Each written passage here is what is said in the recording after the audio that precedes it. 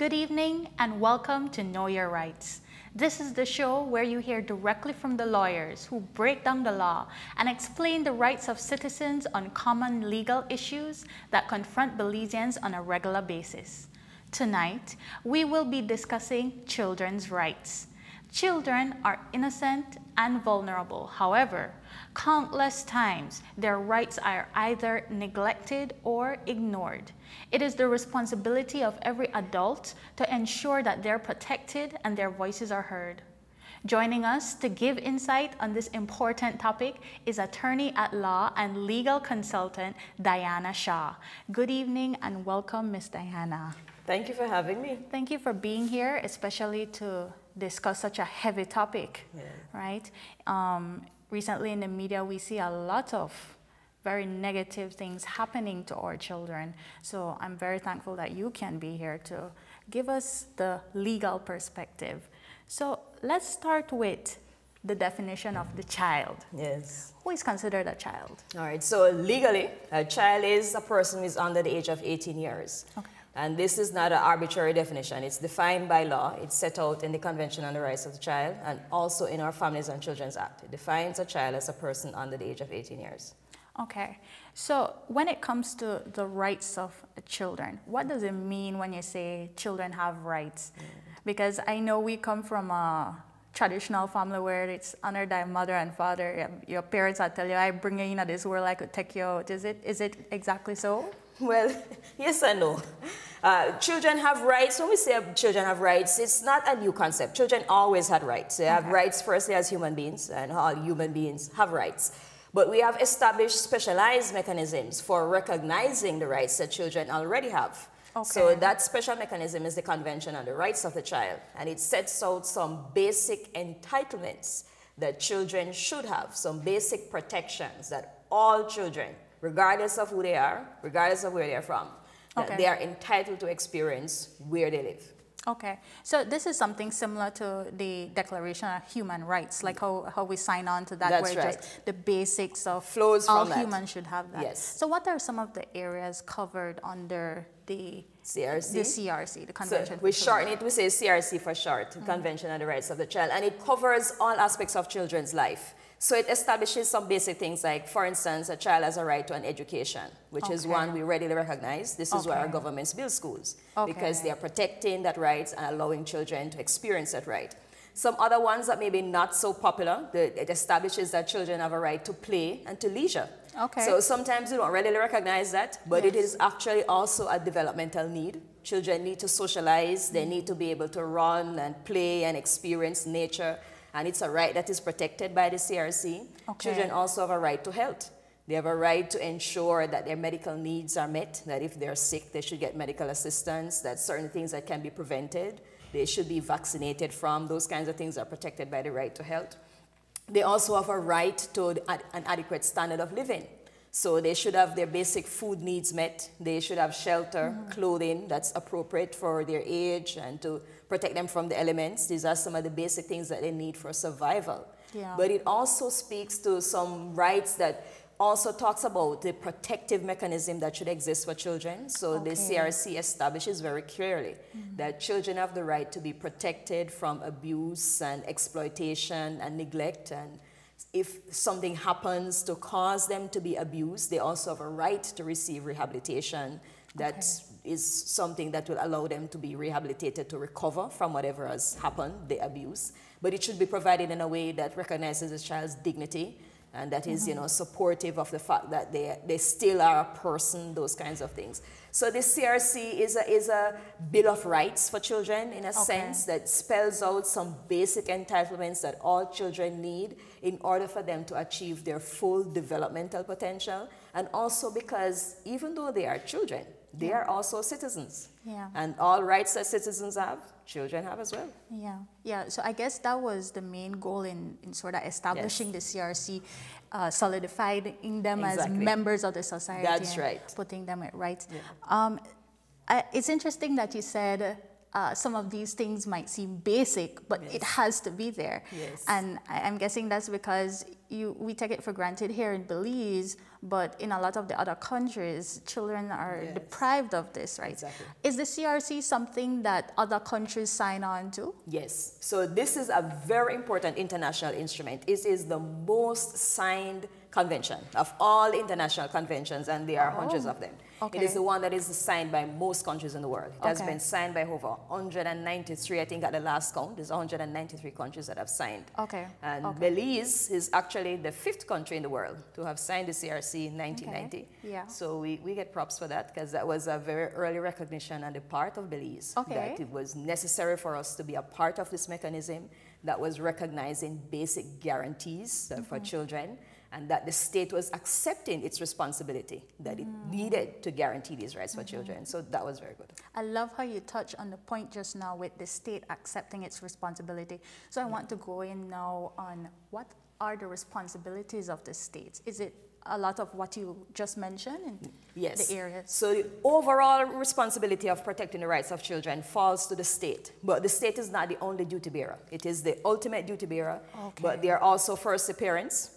So every parent has a right to guarantee the rights that children have under the CRC. And as the first person that has contact with the child, their interaction with the child, the way they raise children, should be recognizing these rights and should also be empowering children to experience these rights.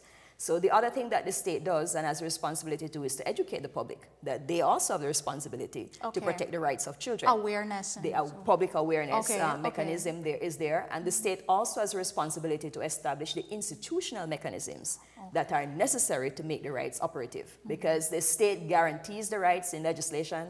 The state guarantees the rights by ensuring that they sign on to the commitments, that they pass appropriate budgets. But the institutional mechanisms are what put boots on the ground to ensure that you have the persons that will go into homes, to ensure that children are being protected, that there is a situation where a child needs additional protection outside of its parents, and that will be provided. And the community is also a duty bearer. And we have established other mechanisms. So we have the CRC, which is what we call the parent document, the Bill of Rights for Children. But Belize went further. In addition to signing and ratifying the CRC, we incorporated it into our local law. So the CRC is a part of the laws of Belize. So it's not just an international instrument. We can quote it just as we quote the Families and Children's Act. It is a part of the Families and Children's Act. So this gives an additional mechanism for children, something that is not well appreciated. Children in Belize can actually enforce the CRC. They can actually enforce it because it is a part of the Families and Children's Act. And they can use it as a mechanism for accessing the court to protect their rights. I love how you got so deeply into the integration of just these conventions into the system, because a lot of times when the international community presents such conventions, we look at the content, we look at what's it about, and we say, yes, we want to do that, we want to do that. But you mentioned so many different aspects and instruments that have to be placed into the existing structure of the country. So I like how you got into that. And I want you to expand a little bit more on the institutions, because you said this is the working arm, this is the executing body. What are the institutions that had to be in place by state, or not by state, non-governmental institutions as well? But firstly, the state ones. The state ones are the primary, because the state is the ultimate duty bearer. And in Belize, we have firstly the Department of Human Services, which is the primary state institution that is responsible for protecting the rights of children. But they are a part of a ministry, the Ministry of Human Development, Social Transformation, and Poverty Alleviation, that has the main responsibility as the state's arm for advancing the protection of the rights of children and also women and men as well. So the state mechanism includes the Department of Human Services and then also the Community Rehabilitation Department. And so whereas the Department of Human Services focuses a lot on children who have been abused or neglected, children who have been exploited, the Community Rehabilitation Department focuses on children who have come in conflict with the law. And those children also are protected by the CRC. And they have a right that if they are in conflict with the law, that the state will recognize that their rights to a fair hearing, their right to legal representation where that can be provided, the right to a separate mechanism to adjudicate their matters so that they are not treated in the court system as adults. There is a responsibility on the state for those things. And the Community Rehabilitation Department carries that out. More recently, we have also recognized, because Belize not only signed onto the CRC and some other conventions like the Beijing guidelines and those kinds of things that deals with juvenile justice. We have also signed on to a number of ILO conventions. And those ILO conventions have also put a responsibility on the state to address other issues that traditionally we didn't look at as part of protection because they didn't deal outright with physical or sexual abuse. Things, for instance, like child labor. So child labor is also part of the protection that states should guarantee that children are protected from child labor, especially the worst forms of child labor. And Belize has now reestablished its child labor committee to address those issues. So Belize has some good state mechanisms, some institutional mechanisms that have been there, some of them that have recently been re-energized to ensure that we are addressing these basic protections that are guaranteed by the CRC. But in addition to the state mechanisms, Belize also has a very wide and active civil society. And the civil society is comprised of registered NGO organizations as well as community-based organizations, which may not be as formal, but there may be at the community level, there are associations or women's groups or churches or other faith-based organizations who actually are the main delivery mechanisms for protecting the rights of children because they interface with families daily.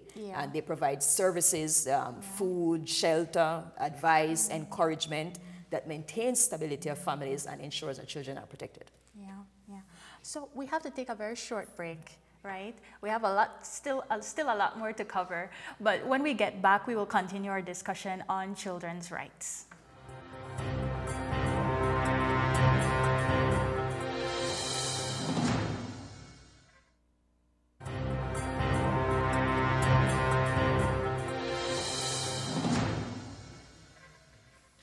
Welcome back to Know Your Rights. I am Khadija Usher, and our guest tonight is attorney Diana Shaw, and we are discussing the rights of children.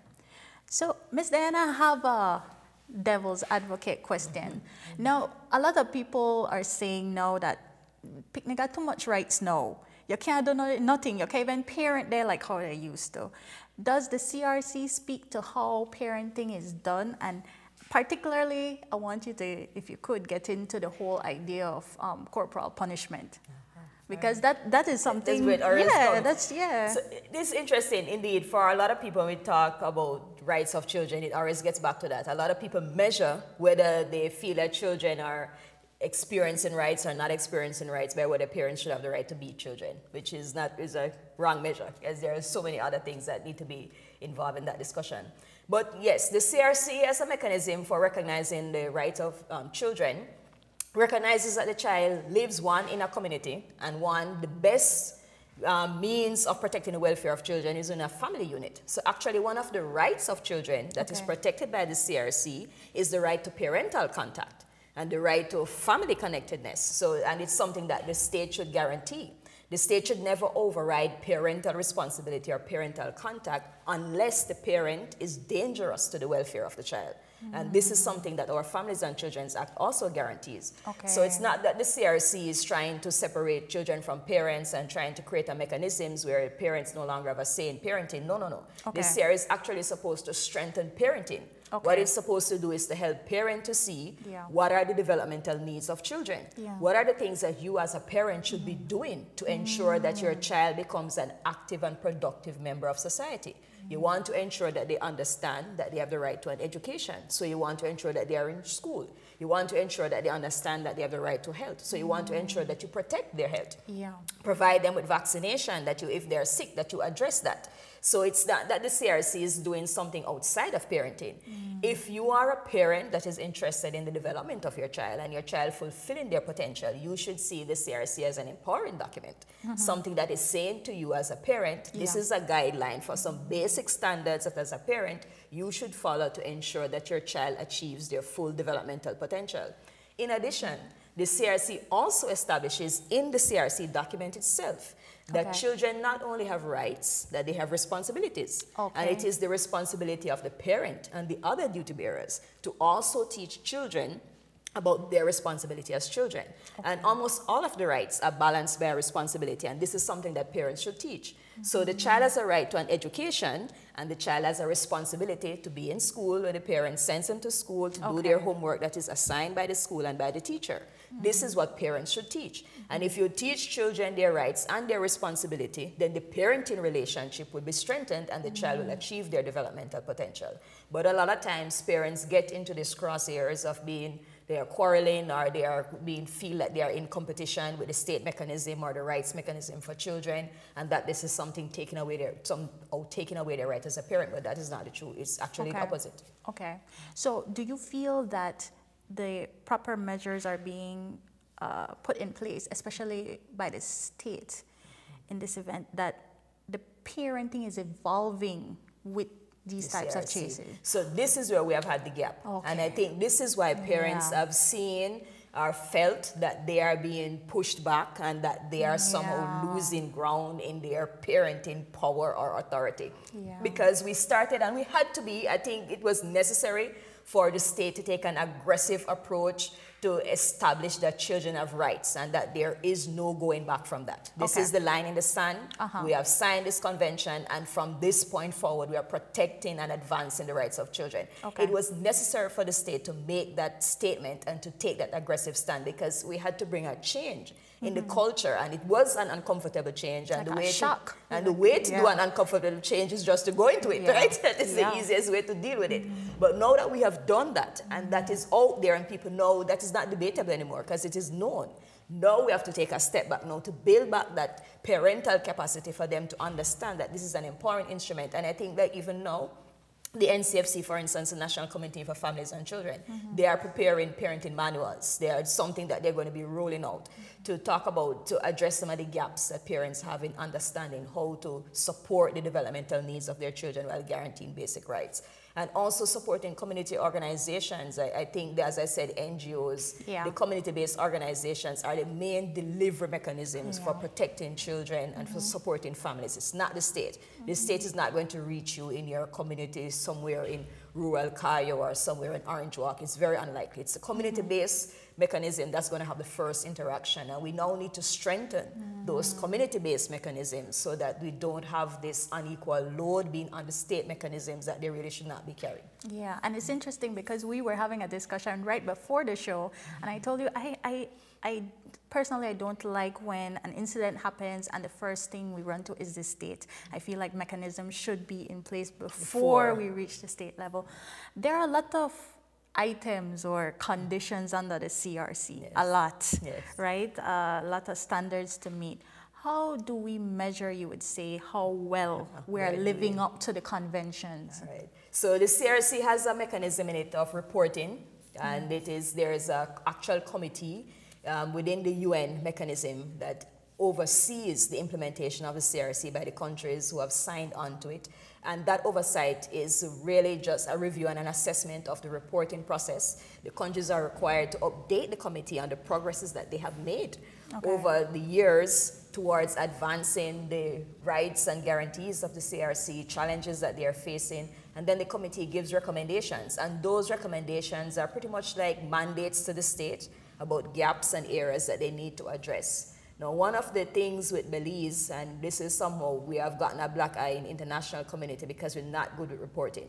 We are doing things and we have programs that are ongoing. We have a number of community-based organizations that are continuing their work, state institutions that are continuing their work. But right now, we have had long delays. So we have an overdue CRC report that we are working on now. I think by the end of this year, it should be in. But we don't respond as often as we should to the reporting mechanism. Some of that is a lack of capacity. We don't have a standing policy institution to provide those reports. We have now, because we have created the GSDS system, that's going to help us in a couple more years when we have built up all the data in that to produce reports more quickly. But we are working towards that. And so the answer is that there's an oversight committee on the part of the CRC within the UN mechanism that does that, and then also the state itself. It has to examine itself from time to time and audit its own institutions and assess its readiness to respond. And of course, the public. should be the main assessors to tell us when community-based organizations, when state mechanisms are not working, and then we should respond to that. It is an international document, and so I assume it gets a lot of international attention, especially from international organizations. Yes, in terms of, do you ever find yourself in some shady ground, bringing some of these conventions into the Belizean context? And when you mentioned the labor law earlier, my mind flashed back to when I think it was one of our own politicians. He posted on Facebook one time and he said, during summertime and Christmas time, you see so much children, beggars on the street. Yes. He said that is a problem. We need to start a little program where they could do some work, get some trade, and then channel the money that they would make into their schooling and make sure the basic necessities are there for them. Within 2 seconds, the bombardment of comments that the child labor, that's not a problem. It may not be child labor, yes and no. Correct. and on the flip side, other comments coming in saying, but when I'm younger, we does hurry go look for summer job because you pay for go to disco, pay for go to dance. So you have that very shady ground sometimes. Do you have a challenge with that? It is a balancing act most times, and a lot of it has to do. So the conventions that we have signed to, especially the CRC, the guarantees and the basic protection mechanisms are so common sense and are so basic that they don't impose an undue burden on the state or even on parents. As I said before, that if you are practicing good parenting in terms of addressing the developmental needs of your child, you would already be doing the CRC and you would already be guaranteeing your child those rights. Where the challenge comes is where there are already gaps, either within the state mechanism to respond or within the parent. And when the parent already has gaps in terms of responding to the developmental needs of their children, then they are challenged by what the CRC is saying because they feel that they are not at that level. So this is where they need support from the community and where they need support from the state mechanisms. Yeah. But it is always a balancing act. States grow in their response to CRCs and other conventions that we have signed, as I said before, just example with child labor. We signed on to the ILO conventions. We have had ILO conventions that we have signed on to for years. I mean, we have a very long history. We have signed on to practically every ILO convention, probably except 169 that has come. But we have not been as effective in implementing and making our laws come in compliance with all of the convention requirements because our institutional mechanisms have not advanced as quickly as we would have wanted them to, because of course there are capacity limitations in terms of money and human resources and how fast institutions can advance. So some of those challenges create problems from time to time, but as long as states maintain their commitment and keep making progress on areas that they have committed to, eventually they are going to advance the situation of children and they are going to catch up. Yeah, and we need to take one more very short break, but coming up now is the third installment in RFNG's educational series. Tonight, you will learn about the Motor Act insurance, after which we will be right back.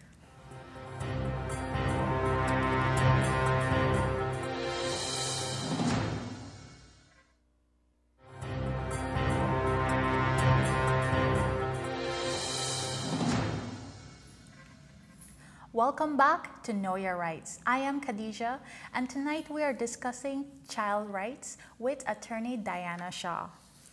So we touched on corporal punishment, but it's also important to note that these new forms of disciplinary actions with the children also trickle into the school system as well as the facilities for children as well.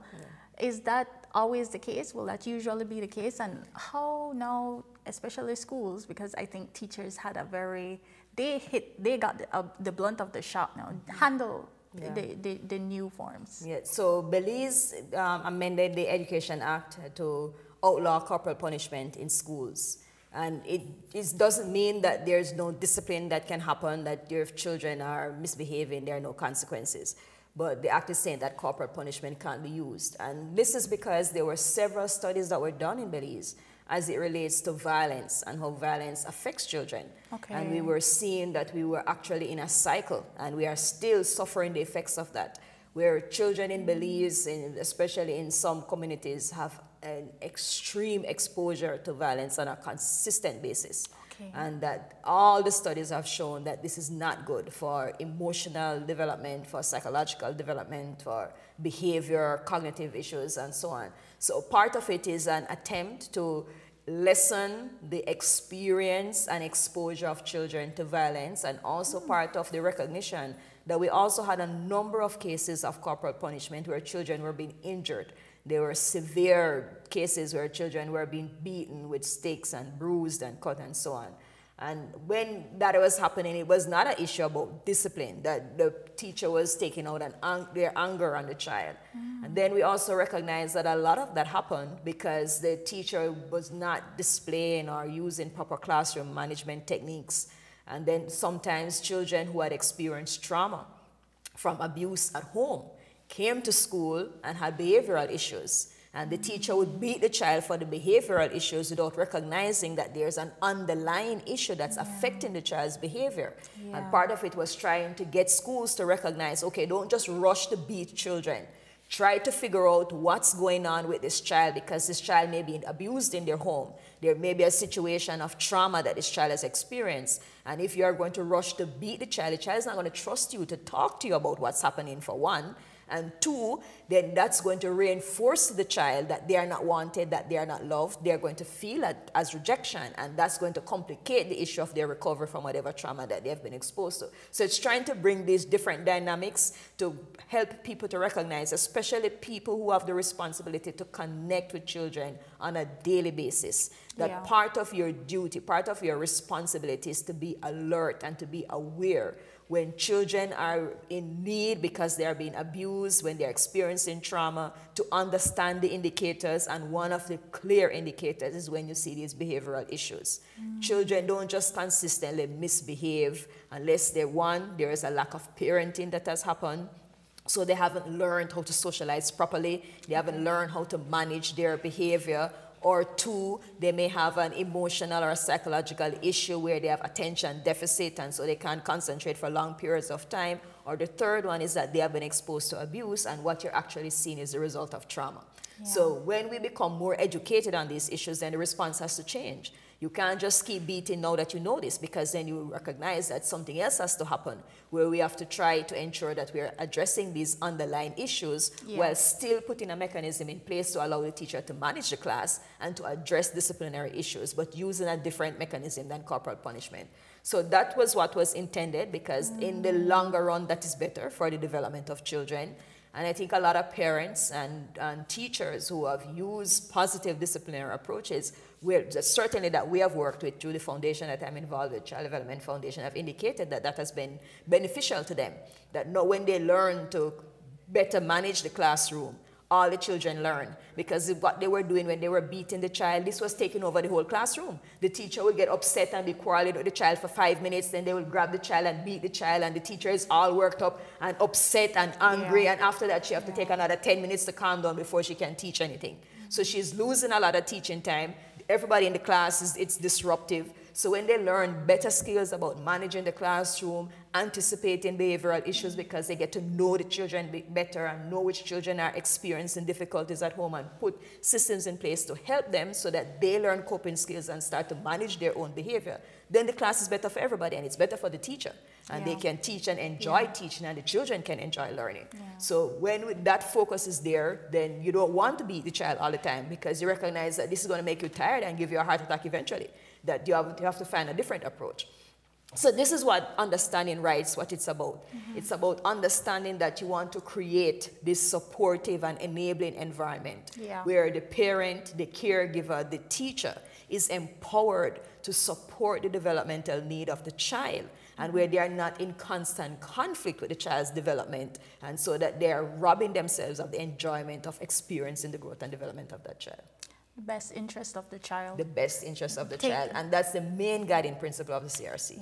And definitely taking the time out to become aware and educated on the data and what it's showing.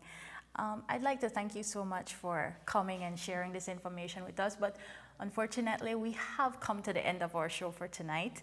Thank you, Diana, for joining us and providing important information on tonight's topic.